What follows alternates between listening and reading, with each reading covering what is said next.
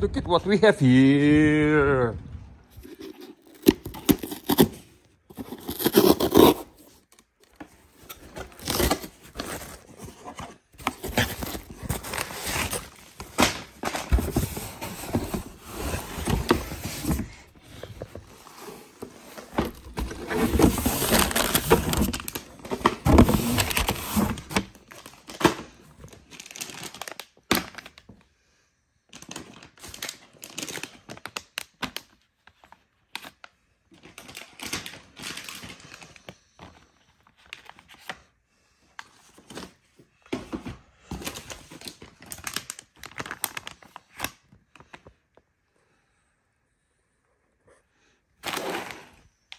After waiting for this product for almost a year, finally, THX branded HDMI cable, full 48 gigabits per second bandwidth with eARC, designed to be flame resistant.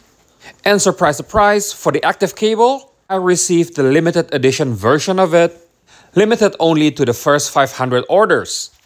And how can you make a limited edition and collectible 15 meter or 50 footer HDMI cable? Stay with me. Ta-da! God damn, that thing is beautiful.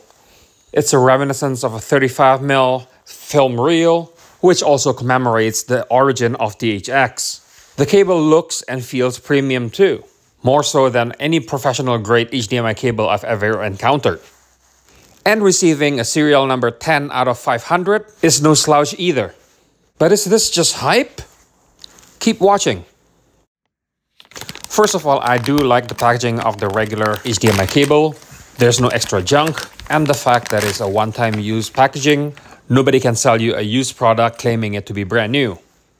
And while this one unique feature can easily be overlooked by regular users, I'm glad they use rubberized plastic caps for the HDMI cables.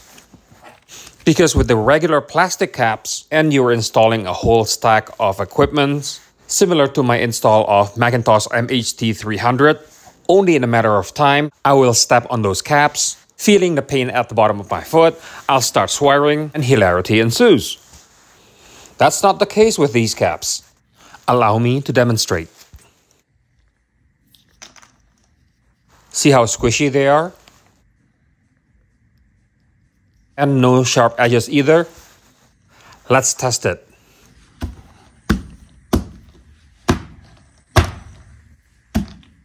No pain.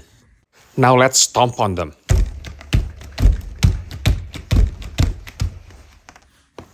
Zero pain. Of course, all that means absolutely nothing if the cable itself is not good. Well, they're very good. As previously mentioned, the manufacturing quality is great, and it passes everything that a PlayStation 5 can throw at them. And it still allows eARC to work, and even with the active cable, they maintain a constant 5-volt power without any fluctuations whatsoever. This means by using these cables, you will never inadvertently kill your HDMI cart because of the overvoltage or lose HDMI handshake because of the undervoltage. And most importantly, there's only one tier of HDMI cable that THX sells. I'm not singling out Monoprice, I'm not singling out AudioQuest. However, when you go to THX and buy this thing, there's literally only one tier. The only options you have is just the length. So, do I recommend this brand? Seriously, where were you in the first 4 minutes of this video? Of course I highly recommend it.